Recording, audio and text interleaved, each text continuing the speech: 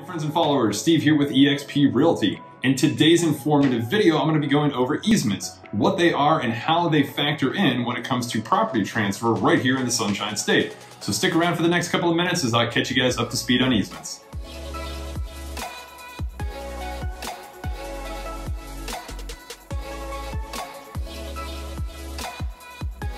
As always, thanks for tuning in, checking out the videos. Steve here with eXp Realty. If you guys dig the videos, dig the content, be sure to hit the like and subscribe button down below. So yes, as mentioned, easements. Well, what is an easement?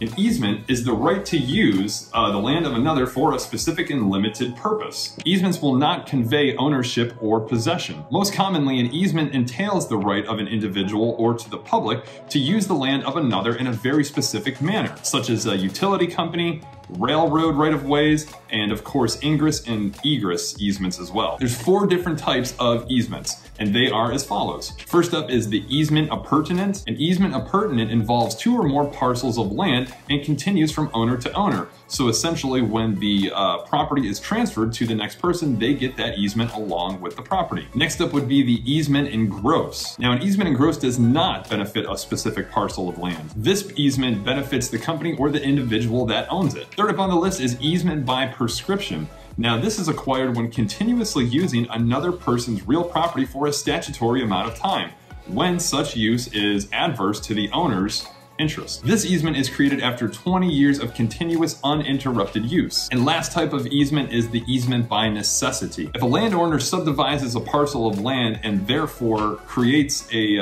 parcel to in fact be landlocked, the county court can actually authorize the creation of an easement to get in and out of that particular property. Now, because of these different types of easements that do exist, that's why it's extremely important sometimes to have a survey done at the time of obtaining a piece of land or a home with a kind of a strange layout to it or whatnot. A survey, for some of you that don't know, is a drawing of a particular piece of land showing its boundary lines. The boundaries are measured by calculating the dimensions and areas to determine the exact location of a parcel of land. There's a few other advantages as well as to having a survey done on any piece of property that you get. One is to obtain current and accurate boundary information required to write a legal description for a piece of property. The next reason being is to establish the exact quantity of area that is mentioned in a described tract, square mile, square foot, or acre. Another reason being is to reestablish boundary lines that may have either been lost or obliterated. Another reason being is to obtain data required to divide a large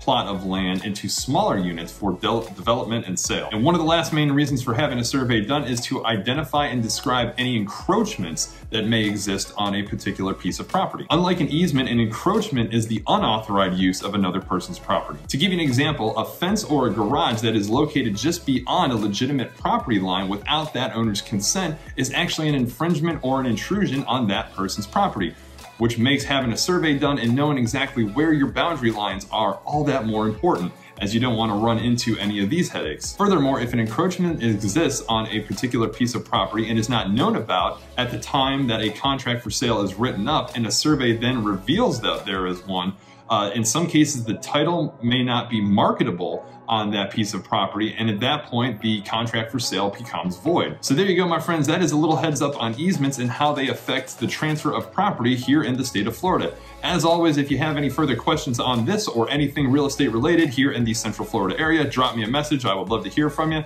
As always, thanks for tuning in and checking out the videos. We'll catch you guys on the next.